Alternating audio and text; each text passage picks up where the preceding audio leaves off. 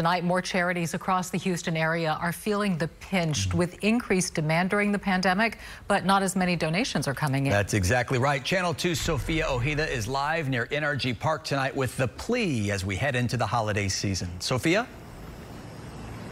Yeah, guys, Houston Charities having to make really tough decisions, looking to raise funding, but also considering cutting services and cutting positions.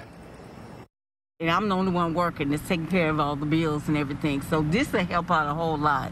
I'm 82 years old, and it has helped me a lot, and my family. I have a lot of grandkids. Food giveaways like this one have been a huge help for so many families, but Houston area nonprofits continue to only see the need rise while donations continue to drop. COVID has caused us to think differently.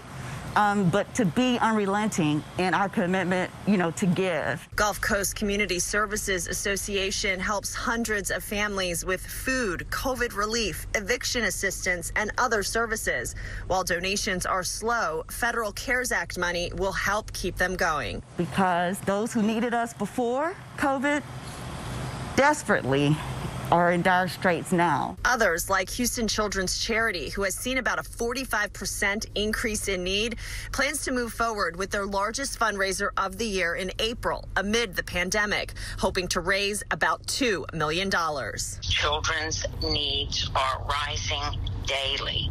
We only meet those needs if we have a gala and raise the money we need to meet those needs.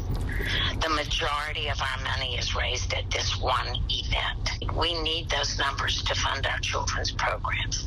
Otherwise, we have to decrease our assistance.